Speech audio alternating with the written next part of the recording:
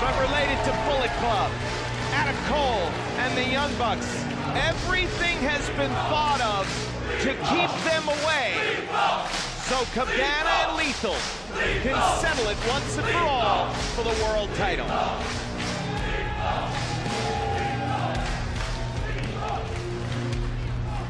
Not only did we see what Adam Cole and the Young Bucks did back in Chicago at Global Wars, but what recently they did to Kyle O'Reilly, and his future at this point is still unknown.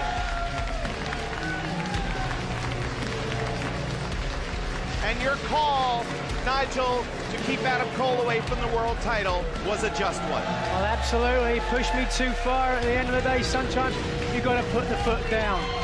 Hopefully he'll learn a lesson from it. That Lethal looked different.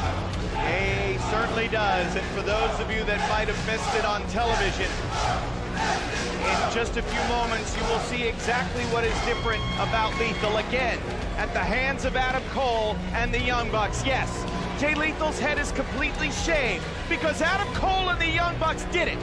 An assault, an attack on the world champion, humiliating and embarrassing Lethal.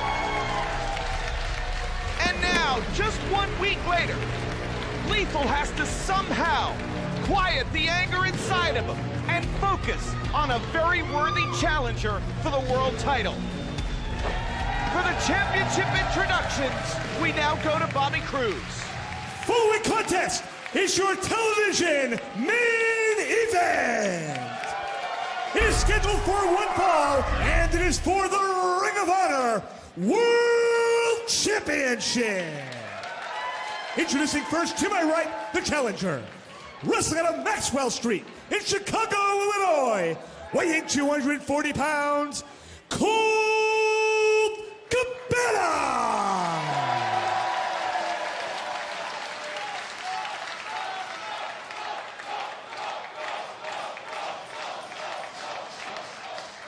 His opponent to my left, wrestling out of Elizabeth, New Jersey.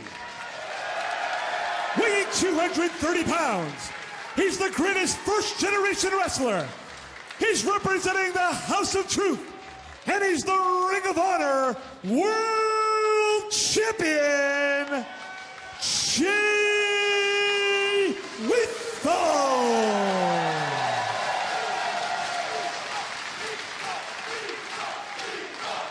All right, it is time for Cabana versus Lethal, the rematch for the world title, and it begins when we return. Stay with us.